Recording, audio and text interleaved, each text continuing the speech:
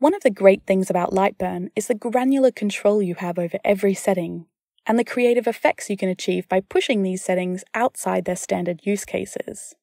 For example, line interval is normally used to change the distance between scan lines of an engraving so that they just touch each other and give you perfect fills. But you can push them even further apart to achieve a striped shading effect. And if you also change the scan angle, you can give the lines a bit of a slant. This style of shading not only looks cool, it's also extremely quick to engrave, so it's a great way to cut down on job time. You can also layer up traces of an image, each with a different threshold value and scan angle, to achieve a cross-hatching effect, which gives you greater depth and contrast.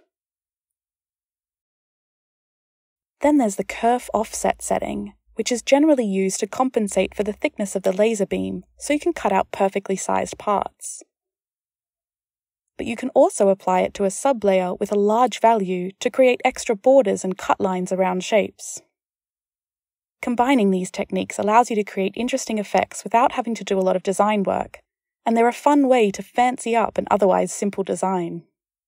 We've gone through a couple of tricks here, but there are many more. See if you can work out how we've done some of these, and let us know in the comments.